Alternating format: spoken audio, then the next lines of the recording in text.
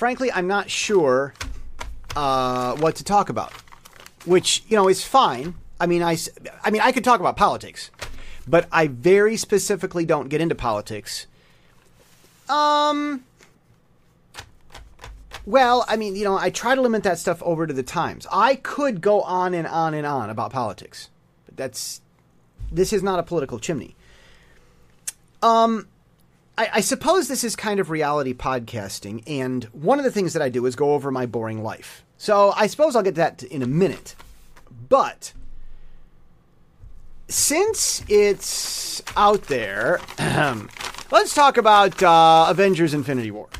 I typically don't talk about movies, but this outdid Star Wars, which outdid everything. So this outdid every. I mean, this is the year of busting blocks with movies. And I didn't talk about Star Wars. I don't think I did. Anyway. George, did I talk about Star Wars? Did? Run a fact check. Go if you get back to me by the end of the podcast. Infinity War. My opinion of Infinity War. Doctor Strange is going to hold a time loop secret that's going to change it all. That's it. That's my thought.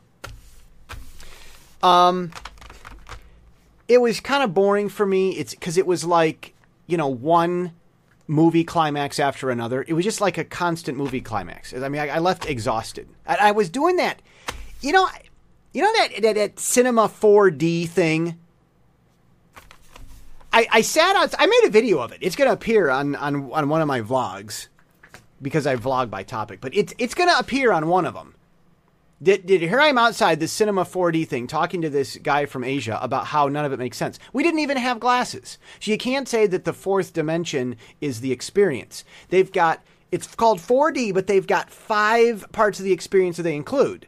So that doesn't make any sense. So I couldn't make any sense of what in the world 4D is. I don't think I'm going to watch them anymore. I kept having to pick up my Coca-Cola, my Zero, so that it didn't spill and bubble. No, I don't want to hear the health nuts complaining to me about Coca-Cola. Healthy people don't go to movies anyway. So it's not a regular thing, though. I typically only drink Coca-Cola when I'm traveling or when I'm... Oh, yeah, last week I was in Vietnam. Yes. Boring. Just relaxing. I needed that. It was like healthy boring. A lot of people go to Vietnam and they see stuff and they think it's exciting. For me, it's boring. It's just motorcycles everywhere. Well, this scooter motorcycle hybrid thing, it's really kind of something to watch. It's really, if you haven't been to Vietnam, by all means, go. Goodness, go. The younger generation doesn't care to fight, a lot like younger black and white people don't care to fight. Except for the older people on either side that are trying to make money from something. So, Avengers. It just seemed like one maxed out scene after another. In truth, whatever happened to the good old days of the 4-hour movies? I mean, seriously. Well, it should have at least been 3 hours. Because you've got the big bad guy running around grabbing all these gems, and once he puts them together on his gem glove thingy, I know it's called a gauntlet, but who knows what a gauntlet is anymore since we've forgotten chivalry. Supposedly he's able to destroy half the universe once he gets this thing done. You'd think that it would take him a little more than 2.5 hours to make his little collection to destroy the universe. It seemed that each one of those should have been a movie in and of itself. And you could argue that people are exhausted from it all, but with, what is it, 16 or so movies before this? I know that there's probably, you can argue that there's others. With all, I don't think audiences are getting exhausted. It seems to me that the more Marvel draws things out, the bigger their blockbusters bust blocks. So, It was too many climaxes all at once, and it was massive sensationalism.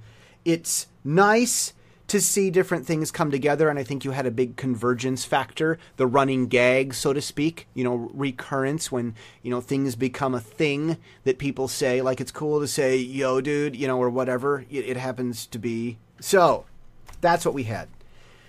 No, a lot of people are going to have to come back to life, which is another thing. It's just characters aren't allowed to die. I mean, they've got franchises and stuff. All right. No, that's what I have to say about Avengers.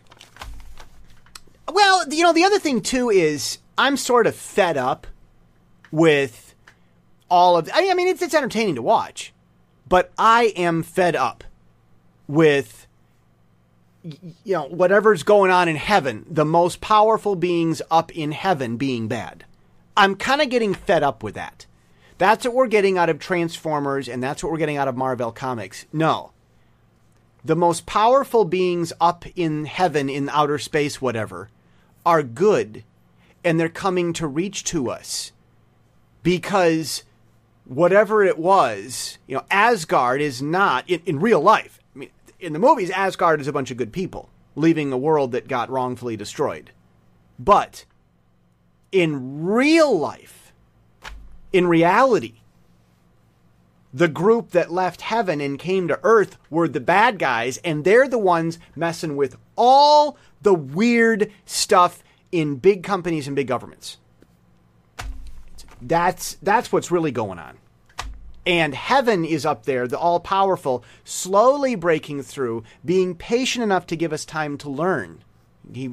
God up there wants us to have the victory against these imbeciles that he booted out, and they're the ones causing all the problems Bernie Sanders complains about. And I'm not talking about any conspiracy thing. I'm talking about demons. So, Asgard, it's a great story. I love the story. I love watching. A lot of it's really, really brilliant, good writing. But the devil wants people to think that he's Thor and the demons he brought with him were the Asgardians. The devil wants people to think that. And there is no real life example of from the heaven coming down to earth because it got destroyed up there. There is none of that. Not the good guys anyway. And I'm kind of getting tired of that not being represented well. And that's an irritation of my own. That aside, if you don't try to compare it to reality, I think it's great. But, too many people, like Howard Beale said, they get their reality from the tube. So out of my own personal life, I'm looking at revamping the podcast and adding videos. So if you've been here, a number of people listen to the podcast through podcasting means and channels where it's all audio. But there's this YouTube thing, and I'm looking at adding video to that at some point. I'm seriously thinking about it. That was kind of an inspiration that I had when I was in Vietnam this week. I'm not going to say where I was in Vietnam, but they've got this Coca-Cola coffee flavor. Like it's a coffee in the Coke. Like it's really something. I don't know why they don't have it in the States. All right, I'm just going to cut it off and get to the point. The world has an overabundance of independent wills, each orbiting with its own motive. No matter what pursues you, something else is pursuing it, just as you have your own pursuits. When an adversary focuses too much energy on one target, it leaves itself vulnerable to other assaults. This is true in commerce, friendship, politics, and war. If an enemy comes after you, stare him down.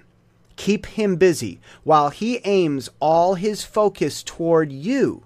His flanks remain open. No such assailant lacks enemies.